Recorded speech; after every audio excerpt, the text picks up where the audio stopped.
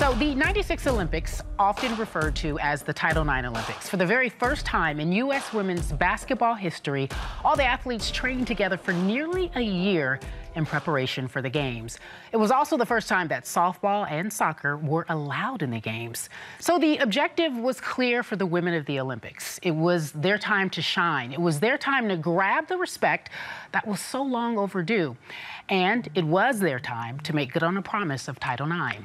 Candace Parker narrates the incredible journey of young girls who were told that their sports careers would end after school, high school, or college, now competing on a world stage. 25 years ago, in this city, the nation and world watched in collective awe at some of the most dominant performances in sports. There's great pride that comes with seeing those 3 letters on the front of your uniform.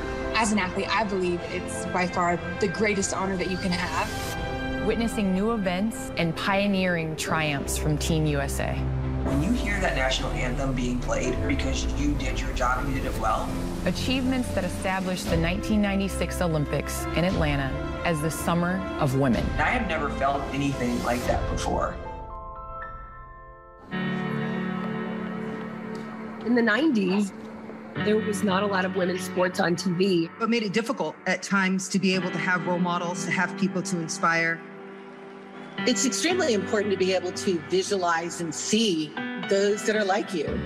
As a young girl, the Little League game that was just before my brother's, the head coach came out and said, "How would you like to play on my Little League baseball team?" And then he said, "We're gonna have to cut your hair really short and give you a boy's name. We're gonna call you Bob." And I said, "Sir, thank you, but no thank you. If I have to hide who I am, I just don't feel it's right." I did not have a female person that I looked up to growing up. There weren't a whole lot of girls playing any type of sports. So I was one of one. The '96 Olympians were a generation removed from the passage of Title IX in 1972, a law that sought to put American women on a more level playing field with the men. Women's basketball had started about in 1975. For the next 20 years, the game progressed some, but we needed a shot in the arm, something, and then along came the '96 Olympics. The Summer Olympics in 1996 were huge. In fact, a lot of people refer to it as the Title IX Olympics. I really feel it was the right time because these things do take time, right? You have to cultivate athletes over time. We were the fruit that was born from that amazing seed that was planted decades before. For the first time, the U.S. women's basketball team trained and played together for nearly a year in preparation. It was gold or failure. I was introduced by the head of USA Basketball this way. This is not about bronze. This is not about silver. This is about gold. Tara Vanderveer. We felt like it would have been failure to little girls who wanted to play basketball as a profession. If we didn't win gold, we couldn't let them down. I know all the other women's sports were in a position of, we're gonna make the most out of these Olympic Games. For the first time, women's soccer was gonna be an Olympic sport. It was the first time softball was in the Olympic Games. We were just starting to get going with being able to sustain the payment as a professional.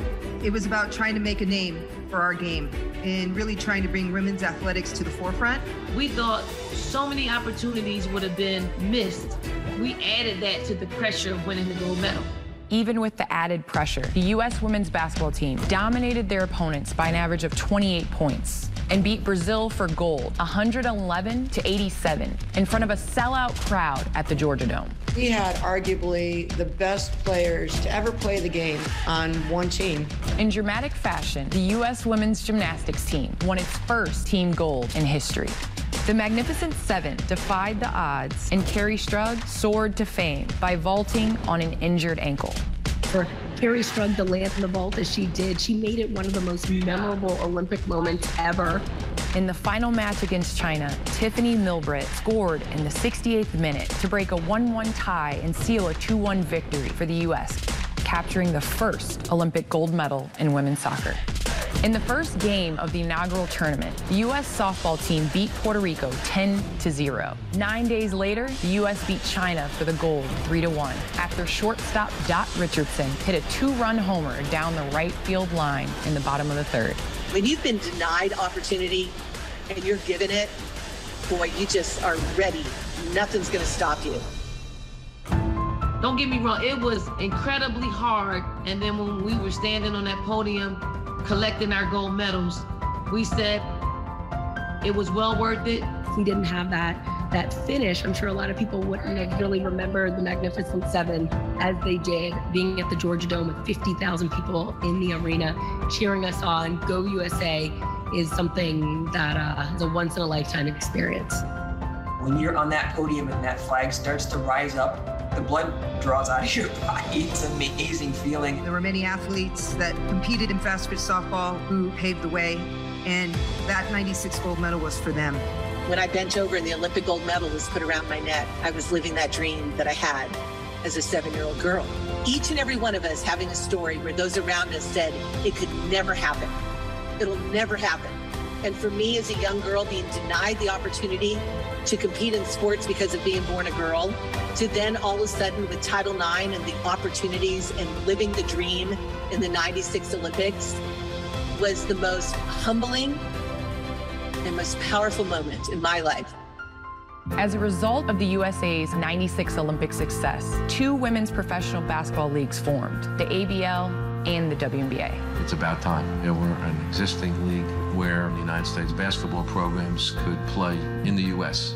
And if we didn't take the time to publicize professional women's basketball during the prime years of our careers, I really don't think we would be celebrating 25 years of the WNBA. It was hope to be able to see Dot and Lisa, those women who had done it over and over, and it then finally becoming like this mainstream sport. I couldn't be more thrilled to be a product of Title IX and of all the women who have paved the way. It's not just about the achievements that we all made at the 1996 Olympic Games. It's the impact that we can continue to make decades and decades later. But even with the opportunities that sprang forth from the 96 Olympics, the playing field remains far from even. After the 2008 Games, softball was cut as an Olympic sport. And now it's a slow movement of trying to get back. And when it's been taken from you like it has for the past 2 Olympics and possibly 3, that definitely hurts in regards to the opportunities for young girls in our sport. Just seeing like, man, if I was a boy, I would be making millions, signing a huge Major League Baseball contract. We need more visibility for women's sports, and not just when it's the Olympic year or not just when it's the NCAA tournament. I'm looking forward to the progress that we're going to continue to make. We're going to continue to fight because there are so many athletes in many sports that deserve an opportunity to continue their careers. I want every young girl in the world to know that they can become whatever they want to become. And it doesn't matter what your gender is. You want kids to dream, and you want them to dream big. All right, for the folks at home, if they're not signing their children up, girls specifically up for sports, something's wrong with you, because I feel good. I feel like we should be out there doing it.